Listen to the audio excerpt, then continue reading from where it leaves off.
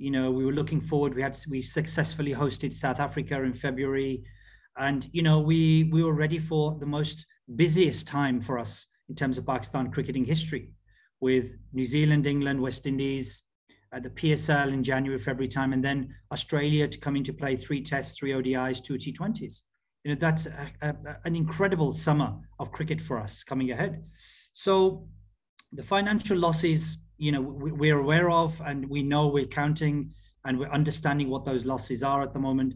But yeah, the credibility for us is the big thing, because we have done a huge amount of work in building our credibility back up again in world cricket. And I guess I will say that it's been the rug pulled from under our feet, as quick as that.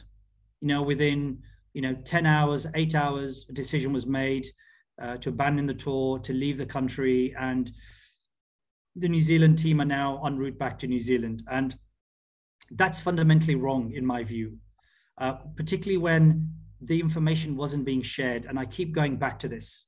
Share the information with our security agencies. Let them assess with you. Let them work with you to see how real those threats are. Let's mitigate them together. You know, because the consequences to a country like Pakistan and New Zealand are aware how hard we've worked. You know, a lot of work has been done behind the scenes to work with New Zealand to bring them to Pakistan. And at a drop of a hat, to just walk away and just leave us to pick up the pieces like this, I'm sorry, but, you know, my view is that dialogue should have taken place. We may have reached the same conclusion. You know, it may have been that the New Zealand cricket may have said, our government are adamant they must return, in which case there isn't a great deal we do. But let's try and work it out together. Sit around the table for a few hours. Let's understand what those risks are. Let's mitigate them together so that the tour can continue. Months and months of work has gone into this, you know, and I think that's the disappointment. And within 6-7 hours, it just gone from under us. You know, with everything running so well, they'd been in the country 3 or 4 days, 5 days, everything was going smoothly. And so, you know, I think this is what we're trying to come to terms with.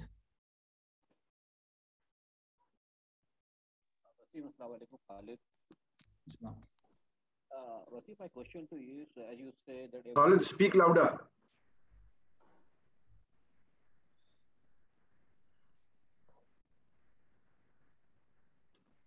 As you say, the information was not shared. So, can you hear me? Yes.